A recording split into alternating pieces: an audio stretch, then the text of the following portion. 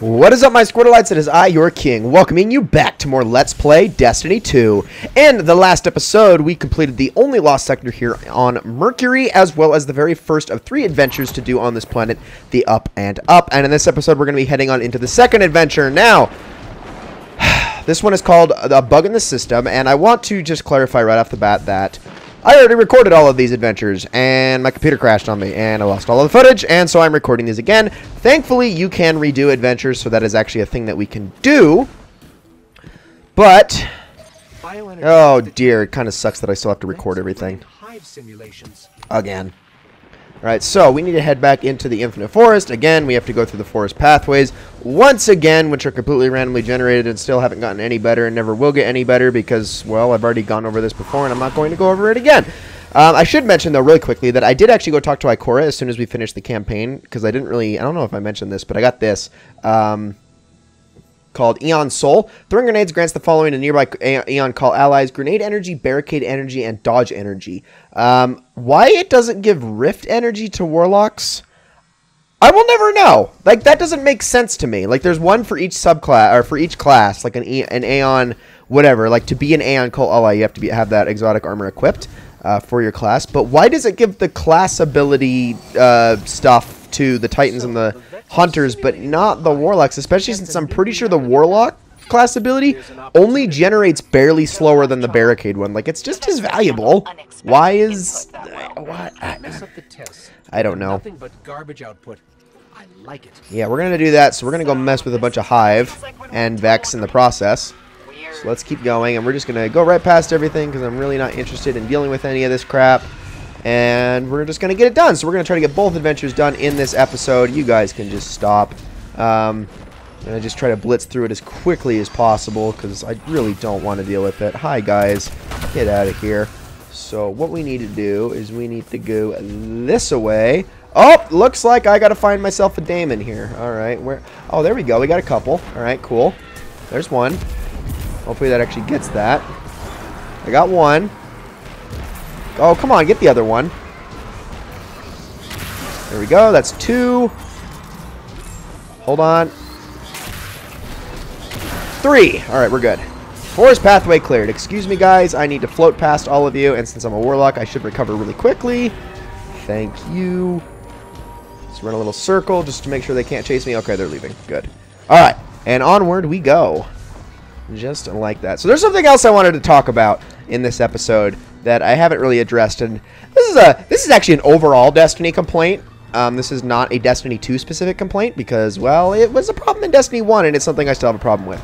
So I want to confess to you guys the reason why I am a Hunter main. Now, I'm not a Warlock main. I know. For those who have watched this playthrough and don't know, I don't play Warlock all that often. I did a lot when Destiny 1 first came out, but there's a reason I stopped playing, and that was because a certain jump ability that has been in every Destiny since, but is severely worse than it used to be, is Blink. Now, I used to use Blink a lot because Blink was a lot of fun to use. It basically was a teleport jump that was a lot more effective, or that used to be a lot more effective before it got heavily nerfed because, well, it was overused. It was so fun to use. And that pretty much killed Warlock for me, unfortunately. In a way, it kind of killed Blade Dancer as well, which was the Hunter ability that had the same exact jump. Wasn't too much of a fan of that. So, I basically dropped those, started working on Gunslinger for Hunter, and that's pretty much all I played throughout the remainder of Destiny 1. In Destiny 2, all I play is Arcstrider for the most part, and a little tiny bit of Gunslinger in PvP, but that's about it.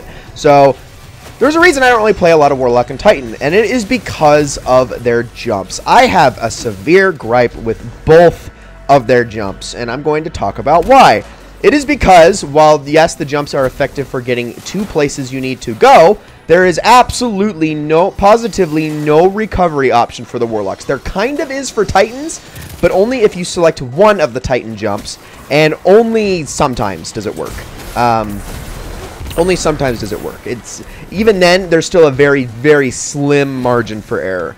And what I mean by there's no recovery option is, and you know what, I'm actually going to clear this area so I can kind of demonstrate it to you guys really quick, so pardon me while I kill everything. Alright, there's one. There's another. Here we go. Hold on. Get out of here, sir. Hold on. There we go. Okay, we're good, we're good. So I want to kind of demonstrate to you why I freaking hate the Warlock jump and the Titan jump. And we're going to use the Warlock jump as an example. Now, all you need to do to notice the difference between the Warlock jump and the Titan jump, the only difference between them is that upon your second jump with the Titan, it does change your momentum. I mean, sorry, it does not change your momentum going downwards. The Warlock jump, if you press it again, stops your momentum altogether. Now, this obviously can be changed a little bit, but not enough. So, like, for instance, if I'm a Warlock and I jump and I'm, like, stuck, if I'm stuck, like, right here, I'm screwed. I can't get back up. Like, if I get bumped off at all, unless I am absolutely hugging the edge, I'm dead. As a hunter, I can jump my way back up to safety, no problem, because every single time you jump as a hunter, you are able to change your trajectory from the point at which you pressed X or A or whatever it is on whatever system you're playing on. Warlocks have no such recourse. The only thing that the Warlock jump does is increase your momentum that you're already moving in, which is fine. It's good for getting to places you need to go, but in a game like Destiny 2, where this is especially prevalent because there are so many knockbacks and boops in this game, it becomes a massive problem. The reason I have a problem with the Titan jump, and I actually have a little less of a problem with the Titan jump, but I still hate it for the same reasons, is if you have, I believe not catapult, but higher jump equipped, you can, as long as you don't have too much momentum going downward, lift yourself back up. But again, you can't have too much momentum going downward. The problem is that the second jump on the Titan doesn't counteract any momentum you have, or it tries to fight against it rather than stopping the momentum altogether. The Warlock simply delays it. The Titan has to fight against it, and if you're falling too fast, you won't be able to save yourself and you'll fall to your death anyway. Which, the reason I hit the Titan jump for that reason is because, well, even when you have to just jump off of high ledges, that jump can kill you sometimes if you don't time it properly. So that's why that one bugs me. But like I said, there's no recovery option for those two jumps, and that's one of my biggest issues, especially in Destiny 2, where recovery is a much bigger issue. The only things that really knocked you back, case in point, case in point right there, the only things that knocked you back in Destiny 1 really were the phalanxes, both Cabal and Taken. However, the Cabal phalanxes knocked you back so far you were pretty much dead no matter what. And that was more of a meme and a joke than anything. It was kind of just an, oh, haha, their physics are funny. And then the Taken ones, but they barely knocked you back. In Destiny 2, boops and knockbacks are so much more severe that it makes these jumps a bigger problem. Now, that's, again, I don't want to say that's an issue inherently with Destiny 2, but the fact that the jumps never changed to work with the constant boops and the constant knockbacks that are present in this game is an issue.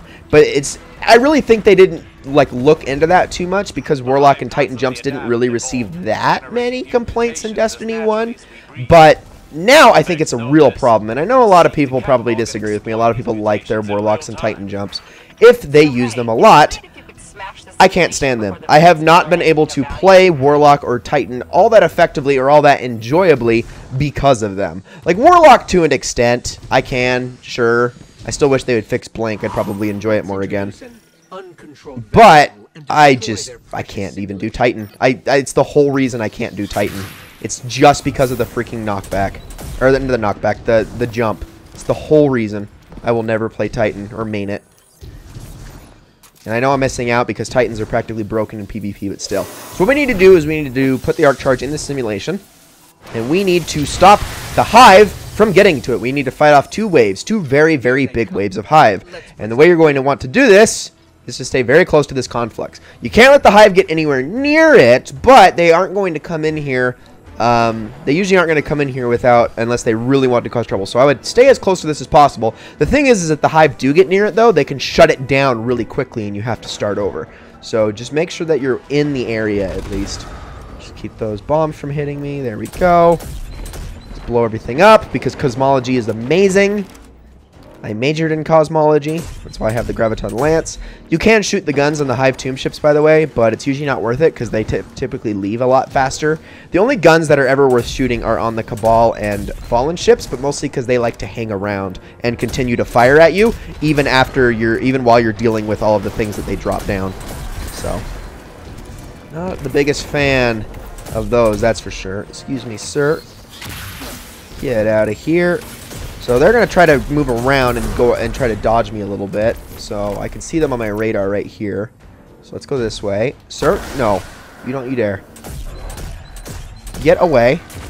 And just continue to fight off the waves. Hey! Get away! Shoot, shoot, shoot, shoot. Working on it, working on it. Okay, now I got to stand on the plate to make sure that I fix it back up again. That's the only problem is you do kind of have to stay a little bit outside just to make sure that they don't, you know, sneak around without you noticing them. Pardon me. There we go. This doesn't take too long. What the heck is here? How did you even get here? Wait, hold on. Where are you? Get out! Jeez. Freaking running in circles, you piece of crap. Jeez. I hate you. That's the first wave down. Okay, one more wave. The simulation rebooting. The more we kill, the more data we corrupt. Getting there. Ready to go again. We better be ready too. I'm ready. Where are they at? Oh, such a pretty area. Alright, so they're coming from all directions. This will be fun. Oh, hi there. Hold on. Pardon me, and goodbye. Wait, excuse me. You can't just teleport like that. I do not appreciate that in the slightest. There we go. Have one of those. Beautiful. I think one of them might be going around. Hold on. Are you coming close? Nope, doesn't look like it. Alright, they backed off. Or I killed them. One or the other. Beautiful. Just like that. I mean, it is beautiful. It's a very cool effect. I love it. I love Graviton Lance so much, and I will swear by this gun until the day I die or until they nerf it, which I really hope they don't. Don't ever nerf this gun, Bungie. Guns don't need nerfs, they need buffs. Especially exotics. They just need to be more fun. There we go. Too good. Although, actually, if to kind of take back what I said, this gun maybe could use a little bit of a tweak in PvP. It is kind of... okay, it doesn't need a tweak. Everything around it needs a tweak because it is by far the most dominant gun in the game. And while I think its time to kill is optimal, there definitely needs to have be more competition to it besides the Vigilance Wing, if I'm being honest. And nobody will understand what I'm talking about because probably nobody watching this video understands the PvP meta. It might as well be their homeworld. We've thought about that. Have you simulated the Hive homeworld? Didn't go well. Oh yeah, I'm sure that didn't go well for anybody involved because the Hive homeworld sucks. Even for the Hive. No, not even the Hive like it. Oh, it's the worst. Also, I don't know how I got launched up like that. Oh, I think the hitbox for this tomb ship spawned and it sent me flying. Okay. Oh, hi there, dude. Alright, well, I'm going to just take a couple pot shots. Hold on, hold on. That reach him? Got him. Sweet, we're good. Keep coming. That's right. I think they're just going to take a second to despawn, but I think we got it. Hello? Are you guys going to keep coming? You know, you could just, you know, screw off or whatever. No? You going to keep coming? Okay. Oh, geez. That was like life flashing before my eyes right there. Don't do that. Okay, now they finally despawned. Ay, ay, ay. We good? I think we're good. Oh, that's right. Now I got to retrieve the chest. Good. Vex misfortune is one of my favorite things. Of course, with all the bad data you're feeding them, there could be side effects in other simulations. Like the one you're in.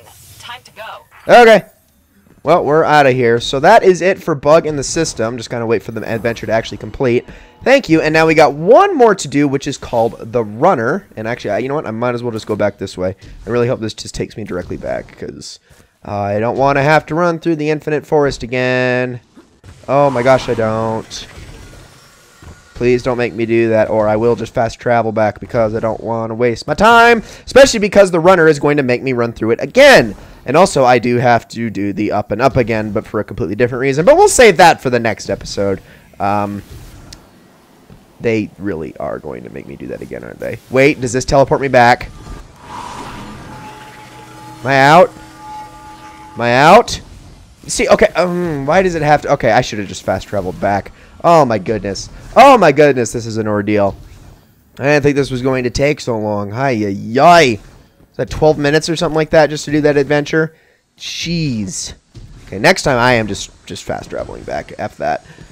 Alright, so we're done with the one. And now the other one is right... not that one. Nope, that's the up and up heroic. You know what? I'm actually going to talk about that for a minute. Let's talk about the up and up heroic. And by that I mean let's talk about modifiers for a second. Let's have that conversation because that's another complaint I have about Destiny 2. Carrying encrypted data between 2 points. Yeah, we'll go after it. So Destiny 2. Okay, well, Destiny 1 for that matter. We talked about this in Destiny 1. With heroic variants such as heroic daily missions and heroic strikes as well as nightfalls, there was a thing that was known as modifiers that were implemented that were supposed to... It was supposed to kind of... There were some that were hindrances, there were some that were positives, and there were some that made double-edged swords. For instance, for hindrances, something like grounded, where if you were in the air, you would take a lot more damage. However, so basically you couldn't jump around, which is a little bit counterintuitive to the style of the game, the way the game is played, because jumping around kind of is the way that you, for the most part, avoid enemy fire in Destiny. So a little bit counterintuitive, but you had to use it as your advantage. And then you also had other modifiers that just made things just straight up better, like small arms, which made all primary weapons do more damage and didn't affect the enemies in any way. And then, of course, there were the double-edged sword ones like Arc Burn, where, arc damage that you sent out was doubled in power, but also arc damage you took in was doubled in power. So that was an interesting way to play around as well, and definitely made for more fun activities. Now let's talk about the way that these things were implemented in Destiny 2 and why they were poorly handled in every single freaking way, because I liked modifiers in Destiny 1. I really liked modifiers in Destiny 1. I thought they were fun. They made heroic strikes super replayable. They made it so that you could play with all sorts of different loadouts, because you'd have things like Void Burn and Small Arms one week. So that meant I had to use Word of Crota, which was a Void primary hand cannon. But then another week, there would be, Arc Burn and Airborne or something like that. So I'd run my Blade Dancer class and just jump around using Fatebringer the whole time. Things like that. Things that actually made the experience more fun and enjoyable. In Destiny 2, the implementation of this was completely terrible. And the reason why is because they made all of the good, took all of the good modifiers away, they made all of the bad modifiers infinitely worse, and they made all of the double-edged sword modifiers negligible. Basically nothing. Instead of burns, you have singes, which almost might as well have no freaking effect. Then there are things like modifiers in heroic strike, or in heroic adventures, that just get even worse. Let's talk about the Prism modifier for a second. So this was introduced in Destiny 2 and is only present, as far as I know. It might be in Nightfalls, actually, but I know it is present in Heroic Adventures. This is the worst modifier of all freaking time. What Prism does is it rotates a burn that is going to show up kind of where Devour is on the left right now. It's going to show a little icon that rotates the burn that is currently active. Now that's going to give you an actual burn effect that increases your damage, but weakens others. This is the problem with that. It weakens others. It doesn't just give you an advantage. It makes every other weapon you're using useless. Problem is with this game is it doesn't let you switch loadouts on the fly, and that burn rotates like every freaking 30 seconds. On top of that, Destiny 2 especially, I mean, Destiny 1 kind of had a problem with this, where if you were above the enemies in light level, you wouldn't really notice a big difference in your power differences, unless you were pretty high above the enemies you're against. In Destiny, there's no difference. You could be 200 power above the enemy you're facing, and they're just as strong as one that's 20 power below you. Like, they're in terms of relativity. It's really bad. It's like you do not feel more powerful than your enemies. You just feel less weak, if that makes sense. So to capitalize on that, the fact that if you don't have the burns active, you might as well not be doing damage to that enemy whatsoever when you're shooting at it. Which is incredibly freaking annoying and draws out the fight, especially if you have the burn comes up that you aren't able to use, because, well, you can kind of only use 2 burns at once in this game, because you don't always have your abilities active, and you only get 1 power weapon and 1 energy weapon to choose from. So, like, let's see right now, if I were to ever have the solar burn come up while I'm in this heroic adventure, let's say hypothetically, I would literally have to just stand around for 30 seconds and do nothing, because I can't do anything. I can't do anything while that solar burn is active, because everything I throw at anybody is useless, and if I try to attack them, I will just die. Bad modifiers. Not a good idea, Bungie. They are so poorly implemented in this game, it isn't even funny. It's absolutely infuriating, in fact. It makes heroic strikes a chore. It makes heroic adventures absolutely not worth doing in the slightest, because all they do is give you a single legendary engram, which are already worthless in Destiny 2. At least they will be until random rolls come back. So, with all of that said... important that one cabal is. What it carries may be critical to their ultimate plans. I think that they need to be re-implemented the way they were in Destiny 1. Bring back the really fun ones like Small Arms. Airborne should be a lot more effective than it was as effective as it was in Destiny 1, because it's not that effective. Grounded is overpowering in this game. A lot of the bad modifiers are overpowering. They need to be toned down. I get that it's for difficulty's sake, but the problem is it's not really a good excuse or for difficulty's sake, quote unquote, when all it does is completely hinder your ability to play the game and restrict your play style, and just makes the player uncomfortable. It's not even like it's a good method or a good tool of learning. It's just uncomfortable. That's all that the modifiers are. They're just uncomfortable. All right. So, are you gonna seriously keep following me? Get out of here, you guys. All right, I need to follow this guy and kill him as quickly as possible. It was just really poorly handled on Bungie's part, and I really think that they need to do a better job with those in the future. Am I still being followed? Oh my gosh. Apparently, I don't know. I actually can't tell if I am. Okay, come here, you. We've almost got him. One more crit shot should do it. Oh, the wall spawned. Gosh dang it. Oh, and then that dropped right in front of my shot. Oh my gosh, that was just a cock block if I've ever seen one. Oh, this is code for what looks like a phage. Part technology, part biology, just like the Vex. Alright, we're going after it, so we gotta retrieve another chest, and then we're done with this adventure. Hold on, gotta go the long way around. But that's enough complaining, hopefully, about that. Although, my next video that I'm going to make is going to be... well... it's a video I've never wanted to make throughout this playthrough, but I think it's incredibly important. So we're going to be going into that in the next episode. So in the next episode, I'm going to see you guys in the Up and Up adventure. We are technically done with Mercury, but there's one thing I need to show you guys that I neglected to show you when we initially did the adventure in the last episode that I plan to show you guys in the next one, and we're going to have a little bit of a discussion. So, with all of that said, and then after that, we'll actually be done with Curse of Osiris, which will be great. But thank you all so very much for watching this episode of Let's Play Destiny 2. I hope you all enjoyed it very, very much, and I will see you all in the next one.